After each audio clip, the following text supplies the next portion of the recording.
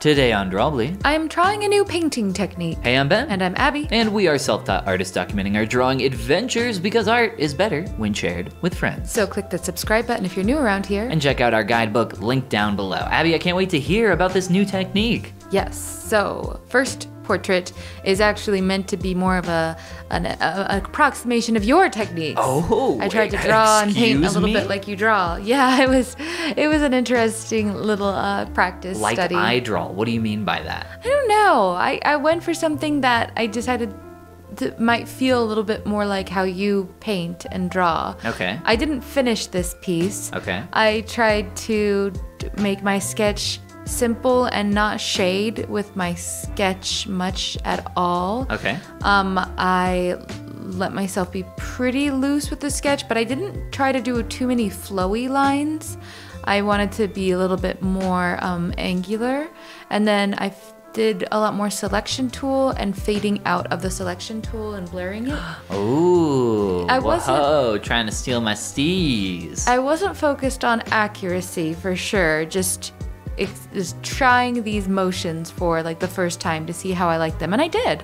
I really liked putting down the full red and then fading it out. Mm-hmm. I thought that was really fun and interesting, and then having those edges be hard just right from the start and then just softening the edges where I wanted to. Mm-hmm. I like it. Yeah, so I think it'll be something that I can blend with my current workflow in the future. What parts of it?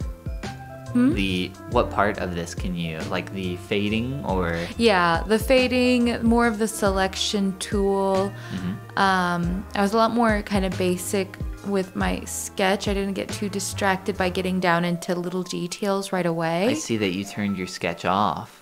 Yeah, that makes me sad. I know, just to try to see things differently, but I think I turned it back on later on. I'm not positive. Nope.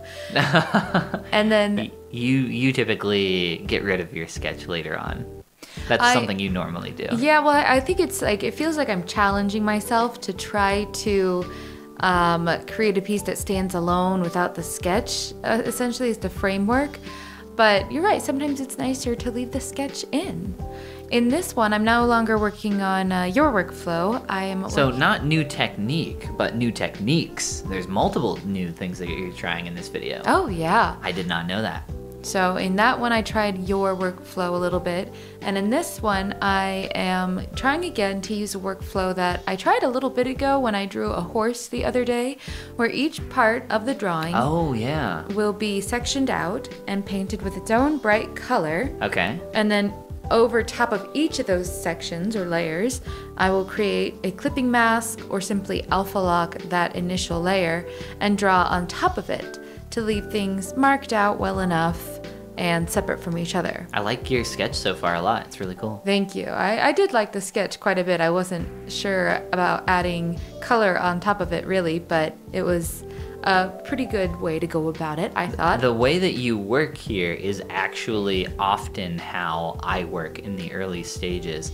However, I don't use these like bright colors for my different sections. Instead, I'm like, here's the shirt, and I have that like, not alpha locked, but I'll create a mask lock for it through clipping masks. So gotcha. That is a way that I like to think in general, because it is very similar to how I work in 3D, where I'm like, this is its own 3D object, and I can go over and work on that one, and then I can go work on this 3D object. It does make me think of you, especially with this method where each of these layers is initially a very bright color, which reminds me of how your figures look in ZBrush when you have them subdivided into different sections, and they're all like randomly assigned very bright colors. Those are called polygroups. Yeah, they are randomly assigned colors. There is a technical reason why they are different colors, but I won't get into it. Don't get into that here.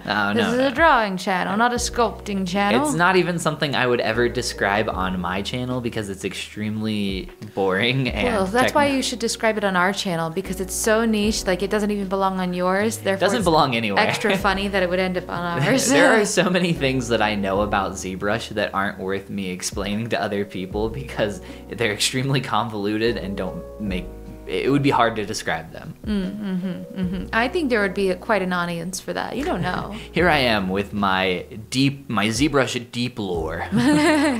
People would absolutely tune in for that. Did you know that ZBrush exists because of Sonic the Hedgehog? I bet you didn't, but I'll explain why.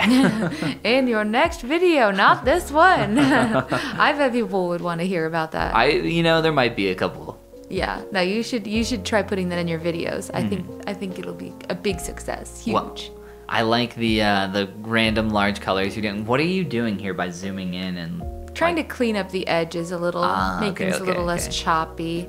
Yeah, just have things be clean before I start on the painting process. Cool. I like it. Yeah, this definitely reminds me of like a 3D sculpting workflow.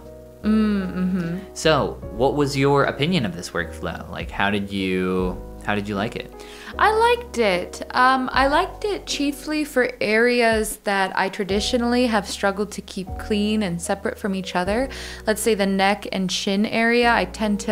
Without this workflow, I feel like I tend to have those bleed into each other by accident quite a lot more. So You're this a very soft painter. Yeah, and I don't like to be necessarily. Not all the time. Nobody wants to be, all hard or all soft all the time. Yeah, exactly. You need a balance. So helping keep that clean and clear, the space like between her shirt and chest area as well, that was nice to be able to keep that very clean. And then things go in different directions, like the top of her shirt versus that bottom wraparound part of her shirt, letting those stay very clean from each other was nice as well. A recommendation I would have looking at this as, thinking in this way as like a 3D artist kind of idea, is I would separate the sleeves from the chest. I was just thinking that on playing this back and watching it, I'm like, and now I think I should have separated the sleeves. Yeah, just so you can make that a really clean separation. But with that type of fabric, for drawing, it's obviously not necessary, but it might be helpful, as well as separating this like middle belt piece.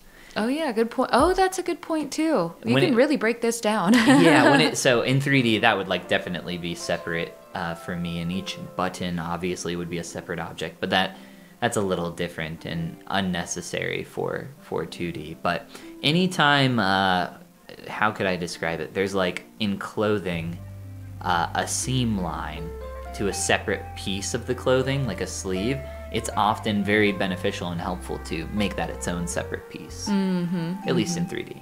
Yeah. And I could see how it would be very helpful here as well. Yeah, could be. Absolutely. When I saw this, I thought it was a study of folds, because your folds were so good. Oh, thank you. I did spend a lot of time on the folds in the end. The skirt I did not spend a lot of time on, but I felt like I liked the way it looked after just a little bit of time. But no, yeah, it's a lot of folds in her blouse, so there's a lot to study on there. I also enjoyed working on her face and hair and chest area, although it was a pretty small scale to work on the face at the level I tried to work on it in. So that would be the area that I most felt like I wasn't able to quite do justice to what I could maybe do otherwise, like on a larger scale. But I have experimented with in the past just drawing the head large and shrinking it down, and that doesn't ever work the way I think it will. So I left things small and just tried to keep simplifying instead of making it more complex, with varying rates or negligible rates of success. Yes, I think you are in the process of discovering that bigger does not always mean better. I have discovered it. Or you have discovered it. I do think that we are both still in the process of learning this, because you can create amazing artwork with really low resolution, and oftentimes people who are beginner to intermediate have this kind of workflow in 3D where you think you need a ton of resolution to accomplish this thing, and it just, things are messy and they're hard to control, so you think by having more resolution it will make it better. But in fact, having that lower resolution is often what makes it easier or better to control. That doesn't exactly translate to 2D in the same way, but I do think that getting better and practicing lower resolutions is better than practicing higher resolutions necessarily. Yeah, you're not wrong. So that is my study of the day. And if you don't want to be wrong, click that like and subscribe button and check out our guidebook, linked down below. Share your work on Instagram with #Drawbli because art is better with friends. And this is the part where we say Goodbye. Goomba. I love the way this turned out, and the last one as well, utilizing my techniques. I know. Thank you. I'm so flattered. I know. Who knows how far I'll go stealing everybody's techniques.